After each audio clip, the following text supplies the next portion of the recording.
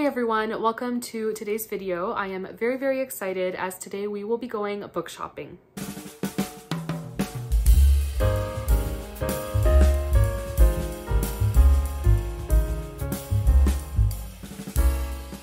So I've actually already been book shopping. I just didn't get a chance to film the intro, so I'm filming it now. But I ended up going to two different locations of Indigo, which is basically the Canadian version of Barnes & Noble, or I think Waterstones in the UK is kind of similar, but Indigo is what we have here in Canada as our main bookstore chain. And I also was in another town about an hour away from where I live and visited a Christian bookstore. I will say from the three stores, I only ended up getting 3 books, which is fine, but I do have a lot of other books here that I have accumulated over the last couple of months. So it's a little come book shopping with me video and a book haul as well. For the book shopping, even though I only got 3 books from those stores, it's still about the experience. I love walking through Indigo. It is so therapeutic. But without further preamble, let's just cut to the B-roll and then we will go over the books that I got.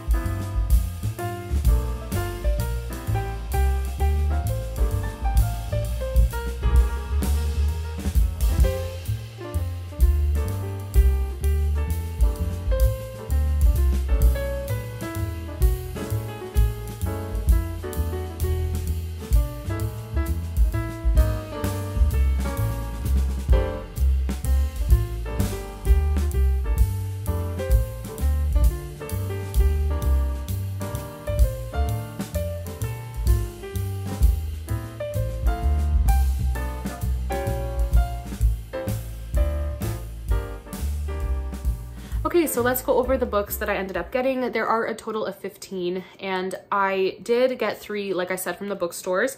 And then a bunch of them I also got from Thrift Books, which is an online thrift store for books. And then a few of them I also ordered online. So let's go over the ones that I got from the Christian bookstore and from Indigo. I do have one here that I got from Indigo, and that is Clara and the Sun by Kazuo Ishiguro.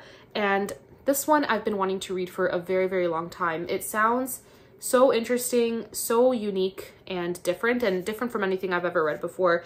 And I've heard such praise for this author. I just wasn't sure where to start. This one was actually on sale at Indigo, so I decided to pick it up, and it sounds very, very interesting. It says, "The sun always has ways to reach us. From her place in the store, Clara, an artificial friend with outstanding observational qualities, watches carefully the behavior of those who come in to browse and of those who pass in the street outside. She remains hopeful a customer will soon choose her, but when the possibility emerges that her circumstances may change forever, Clara is warned not to invest too much in the promises of humans." In Clara and the Sun, the author looks at our rapidly changing modern world through the eyes of an unforgettable narrator to explore a fundamental question: what does it mean to love? I think if I'm in the right mood, this will definitely be a hit, and I've heard such praise for it. Please let me know if you've read it and what your thoughts were, but I am very, very eager to try this author. And then I got 2 books from that Christian bookstore that I visited. The first one here I've heard such praise for, and that is Of Love and Treason by Jamie Ogle. It is so intriguing. It says, Rome AD 270. In the wake of the emperor's marriage ban, rumors swirl that there is one man brave enough to perform wedding ceremonies in secret. A public notarius and leader of an underground church, Valentine believes the emperor's edict unjust and risks his own life for the sake of his convictions. But as his fame grows, so do fears for his safety. Iris, the daughter of a Roman jailer, believes regaining her sight will ease the mounting troubles at home. Her last hope rests in searching out Valentine and his church, but the danger of associating with people labeled a threat to the empire is great. Still, as Iris's new friends lead her to faith in God, Iris is drawn to Valentine, and they both begin to hope for a future together beyond the treacherous empire. But when a past debt and a staggering betrayal collide, Valentine, Iris, and everyone they love must fight for their lives and wrestle with trusting a God who can restore sight, yet does not always keep his followers from peril. That sounds so unique and interesting, and I do love ancient historical fiction. I'm very, very intrigued by this book, and I'm really excited to read it. And then we also have The Lost Boys of Barlow Theatre by Jamie Jo Wright. She is an auto-buy author for me. I want to read everything she writes. And this one is her newest release, I think. I'm not sure if there's another one that recently came out or is supposed to come out. Either way, this is one of her newer ones, and it sounds really interesting. Jamie Jo Wright is very well known for writing dual timeline mysteries that feel very ghostly and like they could be paranormal, but they aren't. And I really love her writing, and I love her atmosphere and all of that. So this one says, Barlow Theatre stole the life of Greta Mercy's eldest brother during its construction. Now, in 1915, the completed theater appears every bit as deadly. When Greta's younger brother goes missing after breaking into the building, Greta engages the assistance of a local police officer to help her unveil the already ghostly secrets of the theater. But when help comes from an unlikely source, Greta decides that to save her family, she must uncover the evil that haunts the theater and put its threat to rest. Decades later, Kit, Boyd's best friend, vanishes during a ghost walk at the Barlow Theatre, and old stories of mysterious disappearances and ghoulish happenings are revived. Then, television ghost hunting host and skeptic Evan Fisher joins Kit in the quest to identify the truth behind the theater's history. Kit reluctantly agrees to work with him in hopes of finding her missing friend. As the theater's curse unravels Kit's life, she's determined to put an end to the evil that has marked the theater and their hometown for the last century. Sounds very intriguing. Jamie Jo Wright is definitely an auto-buy author for me, and I am very, very excited to read this one as well. This next book was actually a gift from a family member, and I am just so grateful for it, and that is The Peasant King by Tessa Afshar. This one is a companion novel to... oh, I forget the title of the book. I believe the title is The Hidden Prince. But this is a companion novel. They're not a series, but it does follow after the events of The Hidden Prince, if that's the right title. The other book was set during the time of Daniel. I believe this one is as well. But it says, when her mother, the Persian king's famous senior scribe, is kidnapped, Gemma and her sister must sneak undetected into enemy territory to rescue her. But infiltrating their adversaries' lands proves easier than escaping them. As they flee through dangerous mountain passes, their survival depends on the skills of a stranger they free from prison, a mysterious prince named Asher.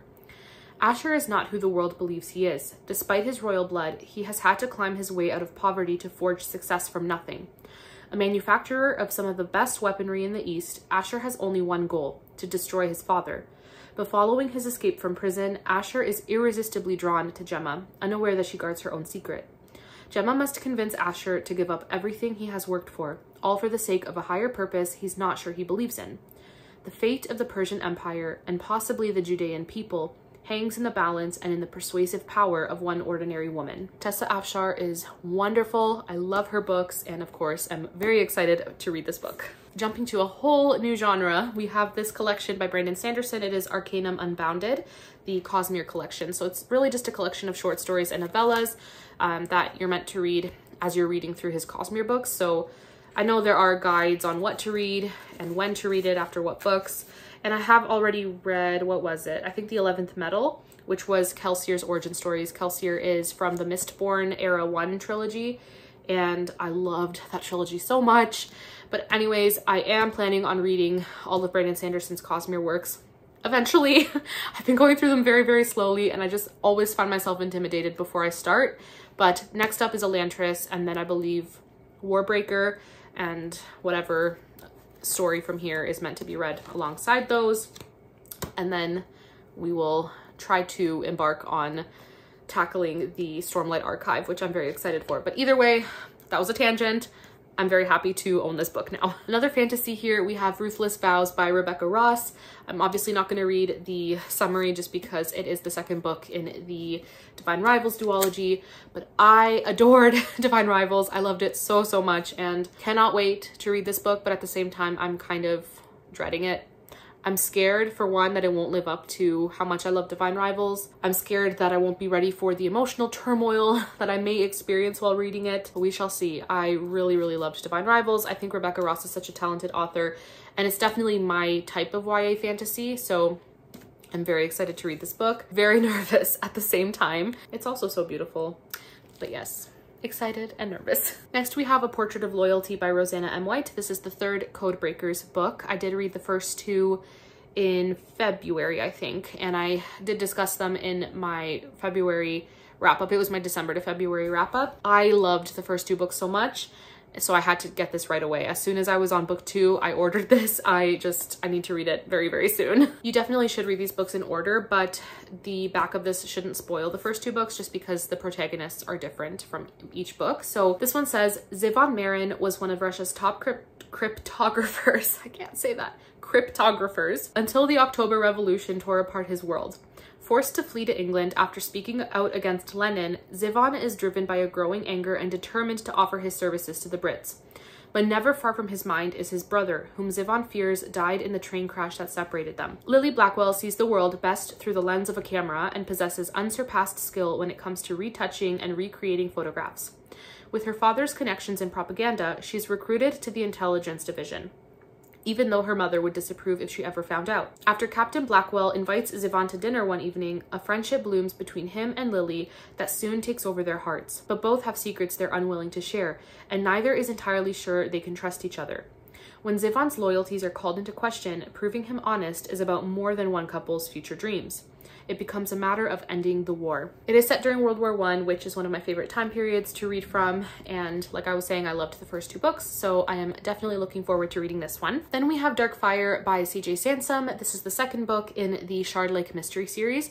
And I recently read the first book and was very, very much surprised by how much I enjoyed it. I was very intimidated going in just because the series is set during the reign of Henry VIII. It is a Tudor era series, and I don't remember reading any books set during the Tudor era. I know very little about it, and I was very surprised at how accessible the first book was, how easy it was to follow. It is set during the Reformation era, so there is a lot of religious themes and tension and everything surrounding the political changes that were occurring during that time. But anyways, the first book I really, really enjoyed, and I definitely want to continue the series. And each book has a separate mystery going on where we have a main character named Matthew. He is a lawyer, and he's basically the one solving these mysteries. And this one says, it is 1540 and the hottest summer of the 16th century. Matthew Shardlake, believing himself out of favor with Thomas Cromwell, is busy trying to maintain his legal practice and keep a low profile. But his involvement with a murder case, defending a girl accused of brutally murdering her young cousin, brings him once again into contact with the king's chief minister and a new assignment. The secret of Greek fire, the legendary substance with which the Byzantines destroyed the Arab navies, has been lost for centuries.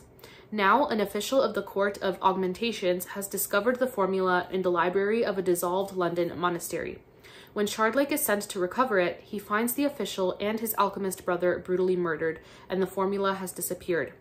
Now, Shardlake must follow the trail of Greek fire across Tudor London while trying at the same time to prove his young client's innocence. But very soon, he discovers nothing is as it seems. I'm very, very excited for this book. A little nervous. It's quite chunky, but I've heard each book gets better and better through the series, and I'm very, very much looking forward to it. This next book is one that I've heard quite a few people on Goodreads and on BookTube talk about, and I have heard nothing but praise for it. It sounds really, really cute. When I ordered it, I didn't realize how short it is, and that is The Unselected Journals of Emma M. Lyon, Volume 1 by Beth Brower. And like I said, it's very, very short. It's basically novella length. I don't even know if it's 100 pages. That's all that it is. The entire book is also told in journal entries, which I think is awesome. I love books like this. I love epistolary novels. But this one says, the year is 1883 and Emma M. Lyon has returned to her London neighborhood of St. Crispian's. But Emma's plans for a charmed and studious life are sabotaged by her eccentric cousin Archibald, her formidable aunt Eugenia, and the slightly odd denizens of St. Crispian's. Emma M. Lyon offers up her unselected journals, however self-incriminating they may be, which comprise a series of novella-length volumes. Armed with wit and a sideways amusement, Emma documents the curious realities of her life at Lapis Lazuli House. I think that sounds so, so fun. And like I was saying, everyone who I know has read this book has given it 5 stars. They've said it's so funny, so, so charming, and just such a good time. And I cannot wait to read it. I think this is a perfect spring read as well. So hopefully I will get to this very, very soon. So these last 6 novels are all by the same author, who is quickly becoming one of my favorite authors, and I am talking about Georgette Hare. I'm just loving my time reading her books. I haven't read very many, but each book that I read by her is such a hit. Even if it's not a 5-star book, I still enjoy her books so, so much. So first up, we have Death in the Stalks and Behold, Here's Poison. So it's book 1 and 2 in a series. And I forget the name of the series. I know it's Inspector something and something. Yeah, I can't find the name of the series, but either way, I'll just share it on the screen. But I love these covers. They're so vintage. They're just so, so beautiful. And I believe every book in this series comes in this edition as well. So if I love the first 2 books, I'll definitely be collecting the entire series. Even if I don't absolutely adore them, I want to collect her books. I love her writing so, so much. I'll quickly read the summaries as they are quite short. So for Death in the Stalks, it says, in the dead of night, a man in evening dress is found murdered, locked in the stocks on the village green. Unfortunately for Superintendent Hannaside, the deceased is Andrew Vereker, a man hated by nearly everyone, especially his odd and unhelpful family members. The Verekers are as eccentric as they are corrupt, and it will take all Hannaside's skill at detection to determine who is telling the truth and who is pointing him in the wrong direction. The question is, who in this family is clever enough to get away with murder? And then for Behold, Here's Poison, it says, it's no ordinary morning at the Poplars. The master is found dead in his bed, and it seems his high blood pressure was not the cause. When an autopsy reveals a sinister poison in his body, it's up to the quietly resourceful Superintendent Hannaside to catch the murderer in time to spare the next victim. But every single member of the quarrelsome Matthews family has a motive, and none, of course, has an alibi. And then I also got Snowdrift and Other Stories, which I believe has about 14 short stories. There's really no summary to read, but I am not the biggest short story person, but I've heard such great things about this collection in particular, and her writing is wonderful. So even if I don't adore the stories, I know I will enjoy her writing. And I also got this on Thrift Books, and it's basically in perfect condition. It looks like it's brand new, even though it wasn't. Very, very happy about that. The next 2 I also got on Thrift Books. So first up, we have The Spanish Bride, and I love these old covers of her books. They're just so fun. And this one says, shot-proof, fever-proof, and a veteran campaigner at the age of 25, Brigade Major Harry Smith is reputed to be the luckiest man in Lord Wellington's army. But at the siege of Badajoz, his friends foretell the ruin of his career. For when Harry meets the defenseless Juana, a fiery passion consumes him. Under the banner of honor and with the self-same ardor he so frequently displays in battle, he dives headlong into marriage. In his beautiful bride, he finds a kindred spirit and a temper to match. But for Juana, a long year of war must follow. Sounds very quirky, like a lot of her books are. And then we also have These Old Shades, and this one says, Justin Allister, the Duke of Avon, is a reprehensible rake with an axe to grind. Decades ago, I'm going to put it here because I can't pronounce anything in French, did something unforgivable, and ever since, Justin has been lying in wait to settle the score.